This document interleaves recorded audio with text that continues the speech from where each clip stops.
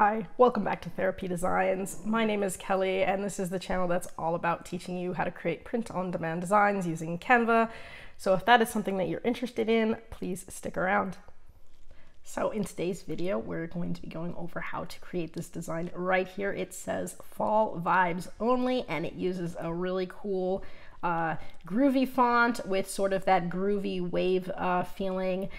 This design is made primarily on Canva, though I will tell you there's a caveat. Right now I do use one outside source, which is free and easy, and you don't need to create an account. So if you want to know how to do this, go ahead and stick around. Okay, so as always, we're going to go ahead and start with our blank backdrop. It is 4500 by 5400 pixels. I will go ahead and design on black just because I think it makes it easier to see and it's better to optimize for. This is going to be mostly a text-based design, and I'm going to be doing most of it on Canva with a tiny caveat. We are going to be taking a little sidetrack off to Photopea or Photopea just to get this sort of groovy look, and I'll show you that real quick. It's actually super fast and easy. But let's go ahead. Today we're going to do a little bit of a fall vibes only look. So I'm going to hit T on my keyboard and pull up a text box. From here, I'm going to go ahead and I'll do it in all caps. I'm going to do fall vibes only. Okay. And so now that I've got my text, I'm going to go ahead. We're going to pick a font. I do want something a little groovy. So I'm going to show you a real easy thing I'm going to do is I'm going to come up here and I'm just going to search, and I'm going to search for retro fonts. You can search retro, groovy, vintage, so all different ways that you can search for this. And we're going to look for a fun font, something that will look good in all caps. Some of the script ones do not look good in all caps, so you got to be careful about that. The one I like to use here is called Nectarine, and it kind of has a really cool 70s look to it, so that's the one that I like to use. And then from here, I want to bring these lines closer together. So I'm going to come up to the top where it says spacing, where it says line spacing. I'm going to go ahead and bring these lines a lot closer together. I want them way closer together like that. I'm going to go ahead and make this nice and big. Now from here, I want to play with some different colors. So I want some fun, vintage, fall type colors. There's a lot of different ways we can do this. I can just start picking colors. I can go to elements and I can search for fall, and I can see some of the fall colors here, and I can select colors literally right off of pictures if I like, if there's a palette I like. So there's a lot of different fun ways that you can go about doing this for fall. So let's just say I'll show you how I can use some of these pictures to pick my colors. This one has a lot of different colors. This one has a lot of different colors. Let's go with this one. It's got the most colors. So this is a lot of colors. And so I can use this to select colors. So let's say I want to start here, and I'm going to select F for fall, and I'm going to pick a text color. Now it's automatically pulled up some of my photo colors here, and so that's super convenient. So maybe I just want to start with this reddish color, and it might be a little darker than I want, so maybe I'll come up, see where it's at, and I'm just going to make it a little bit lighter. So maybe I bring it up so it's a little lighter this way, and I just sort of play with it from there. And I find whatever kind of shade that I like, that I think looks good, and I can go from there. So maybe I want to start there, something like that. And so now what I can do is I can just pick different shades of that. So I can pick this again, and I can do one of two things. I can either keep moving lighter, which I think looks pretty good, and so we can do this whole word in this one shade and just keep moving lighter. That's one way to do it. The other way to do it would be if I came up here, I left it where it's at, and now I move this, and so we change shades. So maybe I go a little bit more yellow, and then I can slide it down and get a little bit more yellow each letter as I go. So that's another way that you can kind of change where you're at. So for this one, I'm going to go ahead and start with the same shade, and I'm just going to move a little bit lighter. And so I'm going to do something like that, and I'll do that for every letter. So here I'm going to come down, and I'll do it again. And I'll do it one more time. Maybe I'll do a different word each color. I'm just showing you different options for different colorations. So something like that I think looks pretty cool, fall. And so let's do it again. Let's go with the vibes. And maybe I want the vibes to be a little bit more orangey. So It didn't pull up any of the good orange colors, but that's okay because I can go and use an eyedropper feature, hover right over whatever orange part of the design that I want. Now for this, I probably should have zoomed in or kind of blown up the design a little bit more, but you can hover over wherever you want and it'll sort of give you the color right off the design. I'm going to go a little bit more orange on this, so I'm just going to bring this a little bit more yeah, there we go. No, that's too dark. All right, trying to make it easy, but you can definitely be playing with your colors for a while. I'll bring it up, make it a little bit more vibranty orange. So let's say I want this to be a little bit more orangey, so we're gonna go with that, and I'm just gonna repeat the process that I did up top. So I'll pick my orangey color, and then I'm just gonna go ahead and make it a little bit lighter as I go. And so I can start to get just lighter shades. So something like that is pretty easy.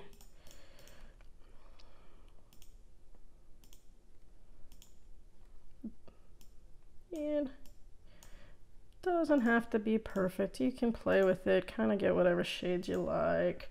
So I like that there. And one more time, I'll bring this down. I'm gonna go with the word only. Maybe this one I want to be a little bit more yellowish tone to it. If I come down here and I pick that tan color, yeah, it's a little bit more in the yellowy tones. So maybe something, if I'm starting a little darker, maybe something here looks good. Then I'm just gonna come up and repeat said process, making it a little bit lighter as I go. And one more time. This one's gonna be something like that. Okay.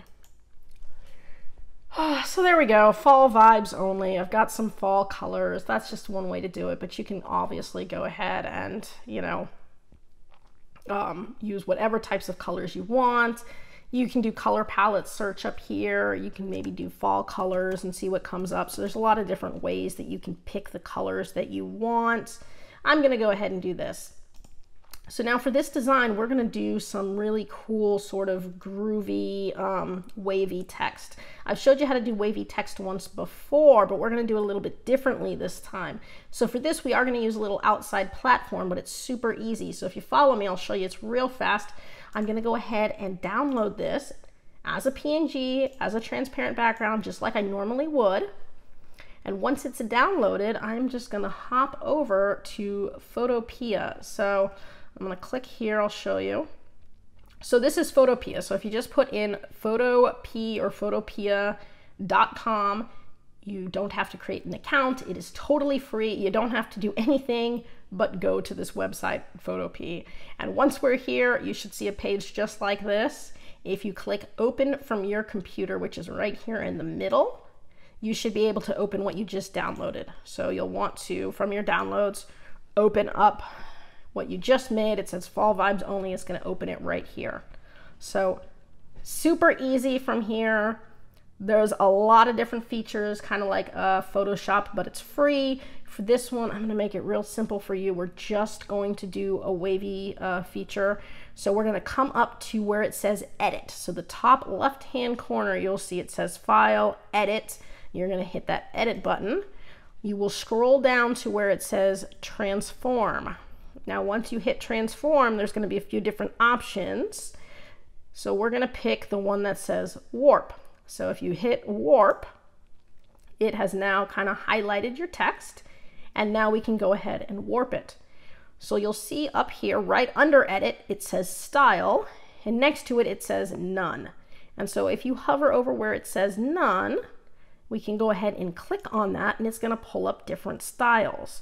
So to get the one that's kind of that wavy style that you've probably seen a lot of on Amazon, we'll come all the way down here to where it says wave, and you click wave, and it's going to automatically wave your text. Okay, now that's pretty cool.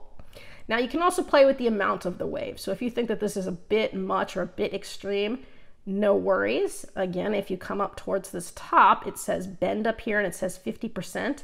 So you can play with how much it bends. So if I click this little arrow button, it's going to pull up a slider, and from here, I can just sort of slide it up or down.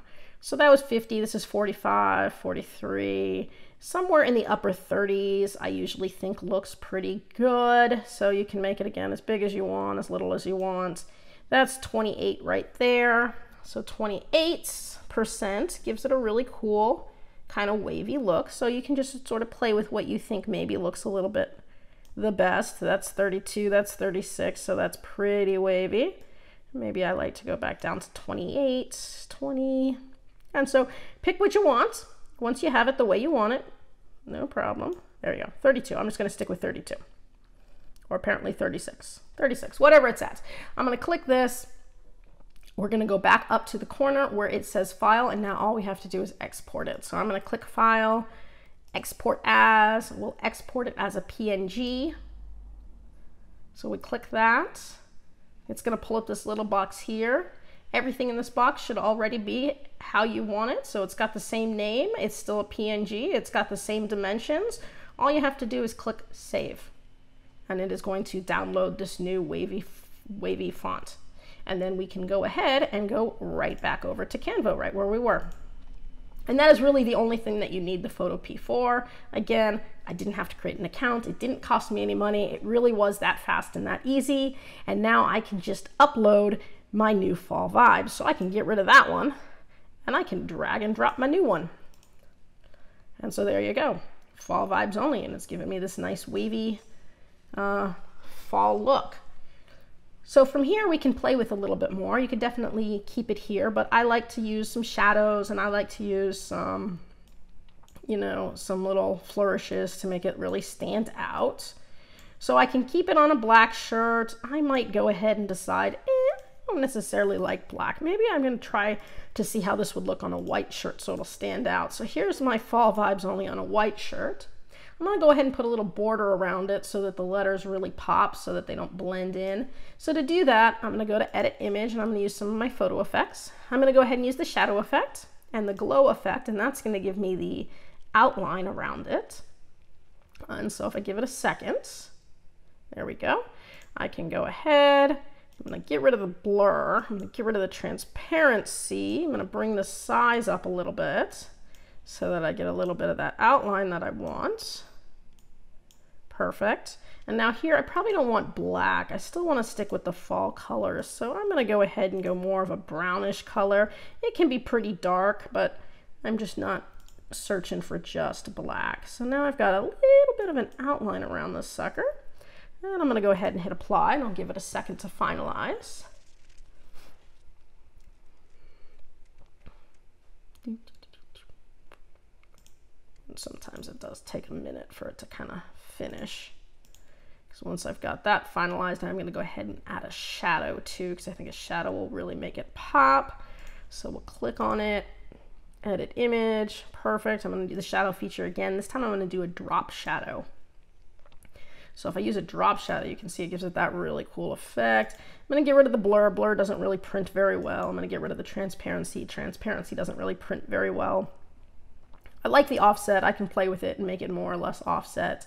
Again, I don't want it to be exactly black. I'm going to go more of a darker brown color, keeping it more in the fall look. I do want it to be dark because I want it to get a little bit of a contrast. I just don't want it to be totally black. So maybe something like that, and I'll hit apply again. Give it another second to finalize. And now I've got my fall vibes only. It looks really cool. It's got that style that you've probably seen a lot of. And now what we can do is add some flourishes if we want to. So a lot of the Groovy designs, you'll see flowers. For this one, and because it's fall, I'm going to go ahead and add some fall leaves to it and maybe, you know, make it look like it's a good fall design. So we'll come back up to elements. This time I'm just going to go ahead and put fall leaves.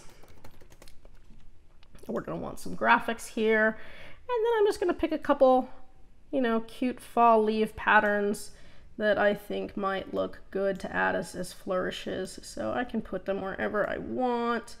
Maybe I put a couple up here, something like that. And I can change the colors of those, so that's kind of convenient. Scroll down again, lots of different ones to choose from. I mean, those are pretty. These ones I can't really change the colors of, but if it's kind of the right color to begin with, that's fine. Maybe I want it to be something more like that. Doesn't really matter. Again, maybe a couple more leaves. I like these ones, they kind of look like they're falling. And maybe they would look good over here, sort of looking like they're falling. And so something like that would be fun. And you can do it again however you want. So just little ways to add different flourishes that might look pretty. You know, I think I'm going to get rid of this one and do this one instead. That way I can. There we go. Something like that. So I'm just going to go ahead and stick with this. And now I can just go ahead and download the whole thing again. And the same way I did before, transparent background, PNG, download, and there is your design. So that really was quick and easy to make. And you can use Photopea for a lot of other things too, so it's definitely worth checking out. And again, it is entirely free and you don't even need to make an account. Okay, so I hope you can find a lot of cool ways to make some really groovy designs. That's all for today's video. If you found this useful and would like to see more videos with helpful tips and tricks, be sure to hit like and subscribe and turn on your notifications so that you don't miss any of the weekly videos. As always, keep growing and stay creative, and we'll see you next time.